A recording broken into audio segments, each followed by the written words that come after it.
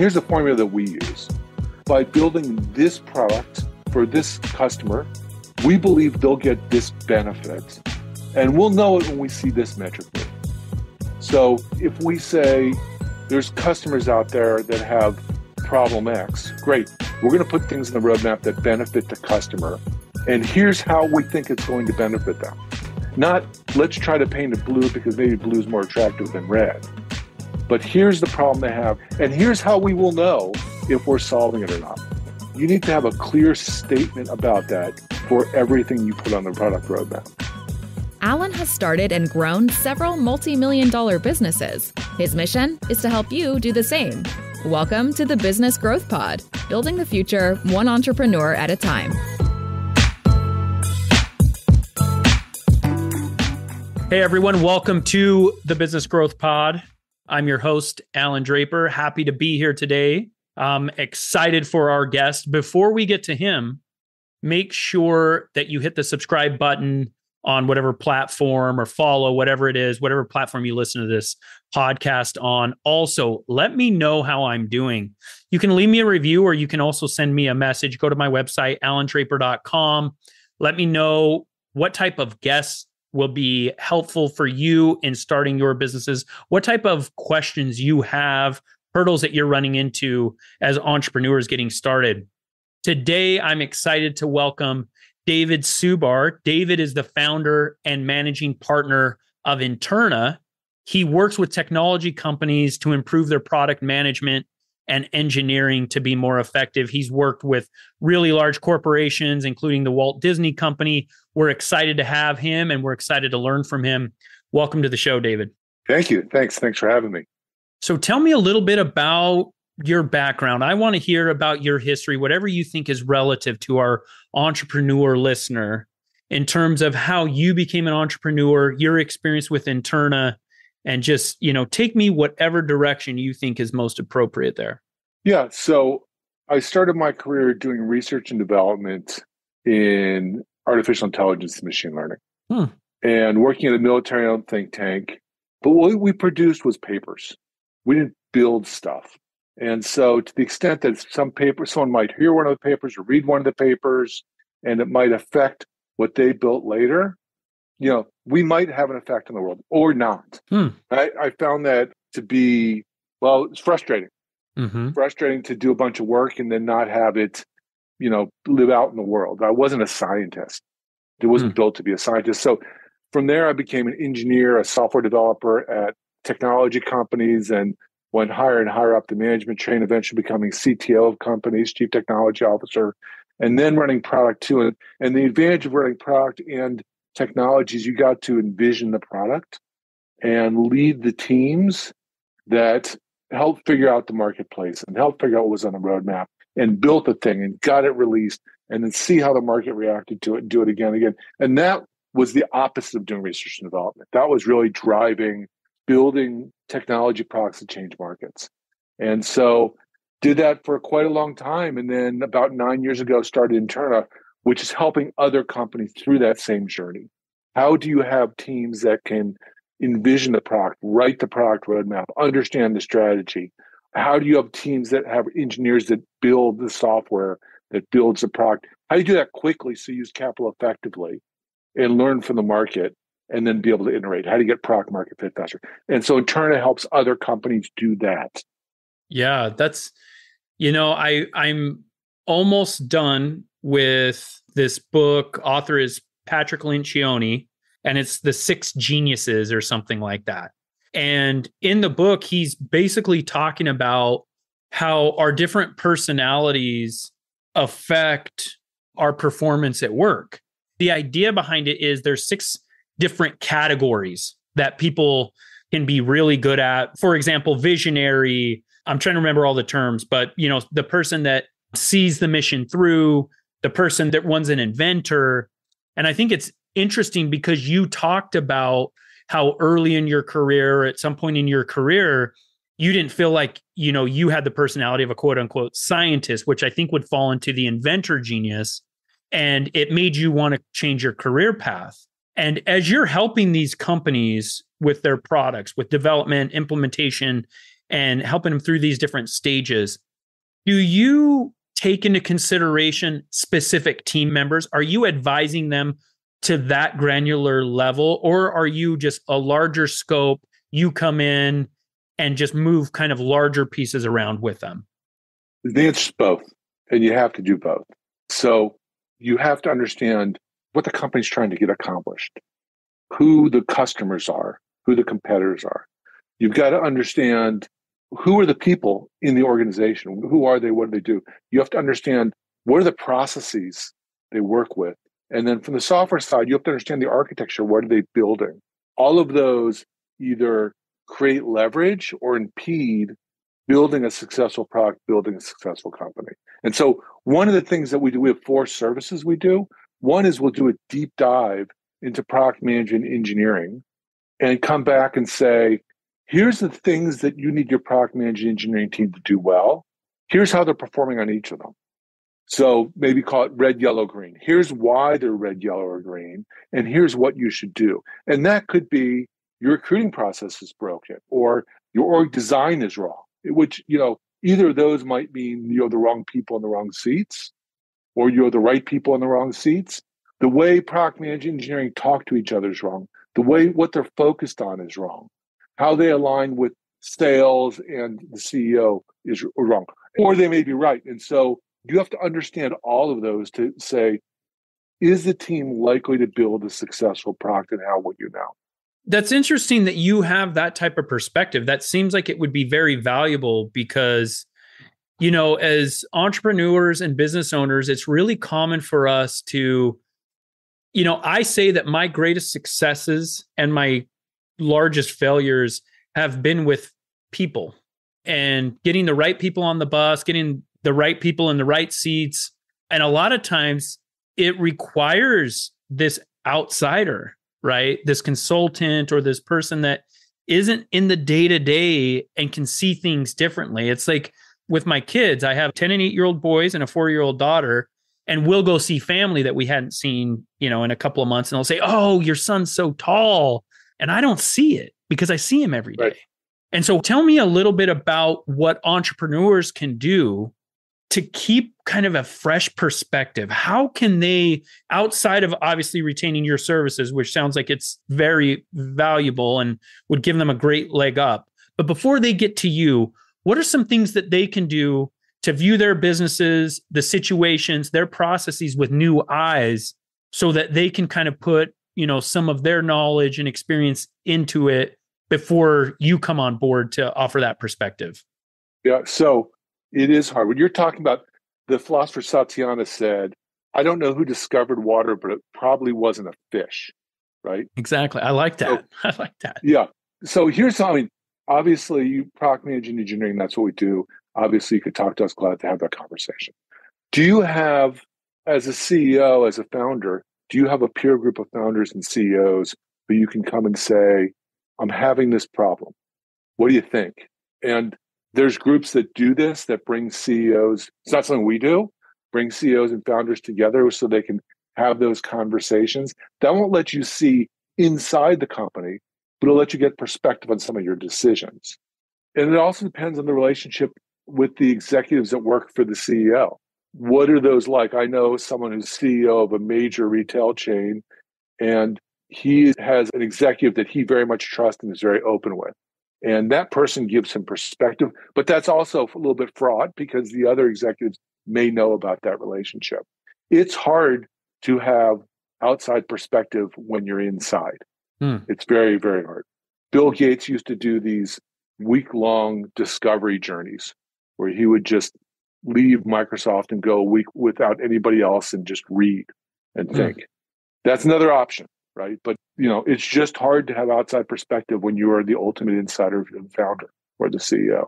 That's an interesting comment about Bill Gates, because the way that he gets, that perspective on some level is he has to remove himself from it, right? The analogy would be if I didn't see my son for a week, right? And then, That's okay, right. I can see kind of some of the differences. And I think it's so important for us to view our businesses with fresh eyes. And I think your services other, business consultants or coaches, I think that's one of the best values that they can bring to the table is, hey, look at this area. Maybe there's some room for improvement there, or maybe, you have these ideas in your head about what your customers think about your product, but they're not actually what your customers think about your product. And, I think that's such a great value add. What are some things, and I'm talking mostly about more early stage, smaller organizations or startups. What are some things that you see them really struggle with in seeing about their business or their people? What is kind of something that's more common in the earlier stages, some of those mistakes that are more commonly made that you're able to go into a business and say, oh, well, this is kind of a staple mistake that early entrepreneurs make. Anything come to mind? Yeah, there's a few things. One is people fall in love with their solutions as opposed to falling in love with the problem they're solving. It's not like I'm going to build a doghouse and paint it blue and no one's seen blue doghouses before, and so everyone's going to buy a blue doghouse. It's what's the problem you're solving? Who do you solve it for? It's falling in love with the problem, falling in love with the customer. And maybe it should be aqua. Maybe it should be, light blue. Who knows? But it's not about the blue doghouse. It's about I am here to serve this kind of customer. And we're going to iterate on that problem quickly until we figure it out. That's problem A. Problem B is the flavor of the day problem. Oh, it's a blue doghouse. No, maybe it's red. Maybe it's orange. Maybe it's green. And so you have to come with a thesis of here's who we serve, here's the problem we have, here's how we're going to do it, and here are the steps we're going to take. We're not going to just arbitrarily pivot every day. We're going to be thoughtful about it. We're going to measure it. And so we often see product engineering groups that are flailing from idea A to idea B to idea C without a reason. And then the last thing is the thing that you said before, I say it slightly differently, is 90% of your problems are solved by hire well, retain well, and fire well. And you got to do all three of those well. And fire well, by the way, is the hardest of the three. And people make mistakes on all of those, all three. That's incredible feedback. I mean, I love this idea of not falling in love with the solution. And I think you're right. I think most entrepreneurs, we start off on this path of, we're open-minded to some extent. And I think some of it comes from this idea that as businesses, one of the first questions we get asked, whether it's from a potential partner, a customer, or a potential investor, whatever it is, our spouses, whatever, is, well, what problem do you solve, right? What do you offer the world that isn't currently being offered? It's a great question. And you're saying that's not necessarily something inherently wrong with that question, but an entrepreneur can get too hung up on the solution and lose, the forest for the trees type of thing, right? We're not focused on the customer. The customer changes over time, right? And if we're so focused on like hammering this peg into this hole, whatever it is, it's like, hey, what are we doing this for? I think that's a really great idea. What do entrepreneurs do about it? What's a practice that they can employ to make sure that their focus is right? Because, and then the second thing you said was, I think, equally important. So on one hand, like, how do we make sure our focus is correct? And then on the other, how do we make sure we're not changing it all the time? Because as entrepreneurs, we are terrible at that. It's like we have the squirrel syndrome where it's like, wait, that's a good idea. Oh, maybe we should do that. So how do entrepreneurs kind of address those issues? I think it's fundamentally starting by saying, here's what we believe the market is, here's who we believe the people are, and here's the problem. And every product that you build should address those questions. And here's the formula that we use. By building this product for this customer, we believe they'll get this benefit, and we'll know it when we see this metric move. So if we say there's customers out there that have problem X, great. We're going to put things in the roadmap that benefit the customer. And here's how we think it's going to benefit them. Not let's try to paint it blue because maybe blue is more attractive than red. But here's the problem they have. And here's how we will know if we're solving it or not. You need to have a clear statement about that for everything you put on the product roadmap. Clay Christensen had this thing. He had this concept of jobs to be done. And Clay Christensen, if you never read any of his books, he's brilliant. He's got a few books, definitely worth reading all of them. Is that The Inventor's Dilemma? No. Innovator's Dilemma was one of them. Innovator's Dilemma, yep. Yeah, exactly right. They went to McDonald's. They were working with McDonald's. He was a professor in Harvard's business school. And they went to McDonald's and they were helping McDonald's, and people were buying vanilla shakes at 9 a.m. That seems curious. Mm-hmm. Vanilla shake's a delicious thing, not so good for you, but delicious. But why would you have one at 9 a.m? And McDonald's couldn't figure it out. It turns out that the vanilla shake at 9 a.m. solves a job. Is people were on their commute. They were hungry. They didn't have time for breakfast. And they didn't want something that spilled on them in the car on their way to work. And so understanding that, now you can design other food that might work for them. You can broaden their menu if you understand what it was they were trying to do. And so it's always about the customer. It's always about the problem they have. And I feel like I'm just quoting a bunch of people, but Draper said, the job of a company is to create customers. Revenue is a side effect of that. I mean, that's such a great perspective for entrepreneurs to have. How do they monitor it? Because one of the core components of a business is that it evolves. And if it doesn't evolve, it dies. And it needs to evolve because economies change, people change, technology changes.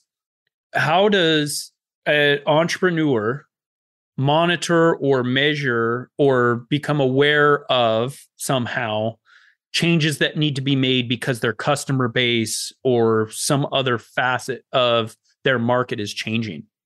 Yeah, and you're right. Markets and customers change all the time. Actually, by entering a market and creating a solution, you are changing the market, right?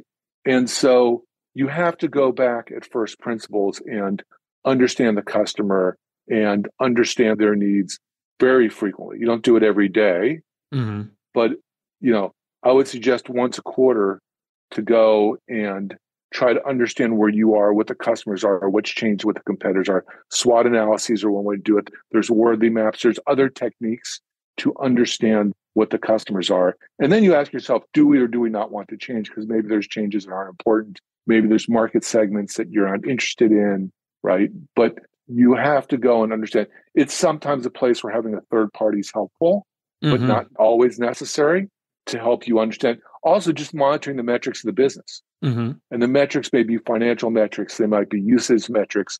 Changes that are up or down or consistent are both interesting. Oh, we're selling a lot more of this than we did before. That's interesting. What happened? Did we do something that was successful? Did something else happen? Did we do something by accident? Did the market change? Or things are going down. Gee, what happened? There's a whole process called retrospective where you can understand those processes. One of the things actually, when we analyze, it's one of the things that we look at is looking at trend lines and what happens to be thoughtful about it. I mentioned that the deep dive we do, oftentimes companies after we do the deep dive will say, can you help us get to the next step? And so we'll coach the CTO or chief product officer, or we'll work as interim CTO and get the groups to the next step to get them there. But that also often is a process of how do you put that process of periodically checking in and seeing how you're doing as part of the process. Every time you do a product release, after the release, you need to say, did this product do for the market what we expected to do? But if a product's been on the market for a long time and hasn't had significant changes, you need to regularly go back and say, how is the product line doing in general? And by the way, you're going to trade shows, you're reading a bunch of stuff online or whatever. You should be attuned to what's going on. You should be talking to customers. Once again, it's empathy with the customer and empathy with the problem.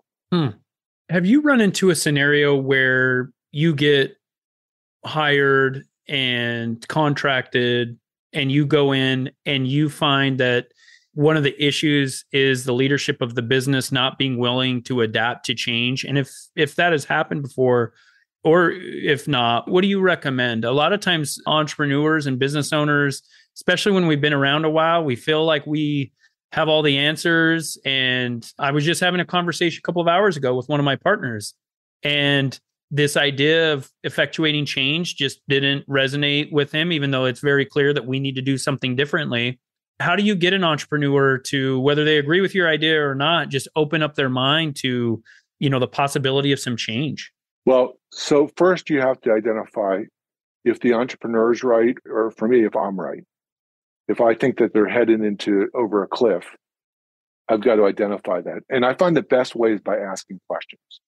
Telling an entrepreneur the world's going to come to an end, sometimes it's successful, but it's often not. Mm-hmm. But say, actually, let's take Google and generative AI, right? Stuff they're doing with ChatGPT that's going on, that's changing the way people seek information. Now, Google's very aware of this, and Google's very aware that their market has just changed. But if they weren't, I would walk up to their CEO, if they were to be my client, and I would say, do you think ChatGPT is a useful information source? Or do you think customers perceive it as a useful information source? And then invariably the CEO would say, let's just say the CEO said yes. What do you think people think about Google search as a useful information source? Invariably it'd say yes. How do you think ChatGPT as an information source will change how customers come to Google? Right? And exploring by a series of questions what it is. If the CEO says, no, ChatGPT is not a useful information source, or people don't perceive it as a useful information source. Oh, that's interesting. It seems to be getting a lot of press. Why do you think that?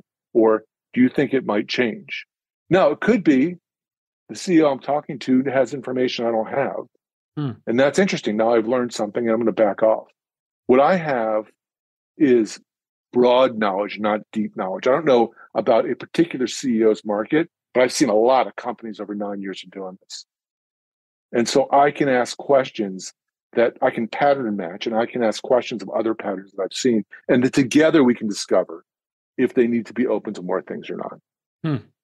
I love that. And I think it's such an important part of the entrepreneurial journey is to ask questions, to have an open mind. And, a lot of times entrepreneurs, they have, deeply founded beliefs about something, but it's not in data. It's just, that's the way things have always been, and that's the way things are always going to be. And I think one of the greatest attributes of successful entrepreneurs is the ability to question and say, okay, this is what I think it is, but why do I think that? And what are the other alternatives? And it's not something that we need to be doing on a nonstop basis. Otherwise, we wouldn't accomplish anything, right? We'd just be questioning things all the time. And so the flip side of that is the entrepreneur has to say, okay, with the information that I have and the advice that I've received and the research that I've conducted, this is the best course of action for our business. And we are going to follow this course until we receive contrary information, whatever the case is. And that's such an important part of that journey. Well, David, this has been fantastic. It's clear that, you would be an asset to any business. Where can they go to learn more about what you guys are doing at Interna and how you can help them? So our website is www.interna.com. Interna is like the word internal without the L, interna.com. You can hit me up on LinkedIn. So David Subar, my last name is like Subaru without the U, Subar. If someone just has questions they want to ask, they don't have to engage our services. They just like, hey, I just need to spend a few minutes on the phone with someone. Just hit me up. You can find me on the website. You can find me on LinkedIn. And I'm D Subar like almost everywhere on the internet. So D like David and Subar like my last name. So glad just be helpful. All right. Well, thank you so much for your time, David, and we wish you nothing but the best. Thank you. If you have enjoyed today's podcast, please leave us a rating. And for daily inspiration and business tips, follow Allan on Instagram. Until next time, remember, we build the future one entrepreneur at a time.